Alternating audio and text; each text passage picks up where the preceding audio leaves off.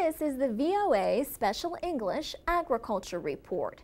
Trees and plants are called ornamentals if their main job is to add beauty and interest to a garden. Dogwood trees, for example, are a popular ornamental in parts of the United States. They produce white or pink blooms in the spring. Cherry and plum trees can also add beauty to landscaping even if they never produce fruit. Ornamental trees and bushes or shrubs can serve other useful purposes besides just looking good. Some also smell good and can be used to make scented oils, for example, lavender and lilac. Ornamentals can be used to mark the border of a property or to provide privacy from neighbors. They can be used to hide trash cans and storage sheds. Most ornamentals have the same needs as other plants: water, mulch, pruning for shape, and inspection for pests.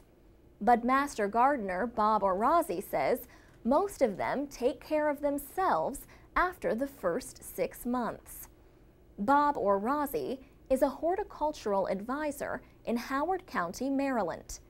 Years of experience have shown him that people often decide to plant an ornamental bush when they see one in bloom. They might see the yellow blooms on a forsythia bush, one of the first signs of spring, and decide to plant one. But he says most ornamentals are better to plant just before their leaves open. Some ornamentals and other plants are sold with their roots in a ball of dirt held together with burlap. But David Robson of the University of Illinois Extension says more and more plants are grown in containers. They are easier to ship that way. However, the roots may become encircled by growing around and around in the pot. So his advice is to pull the plant out of the container, then cut the bottom half of the root ball into 4 parts. This process is known as butterflying.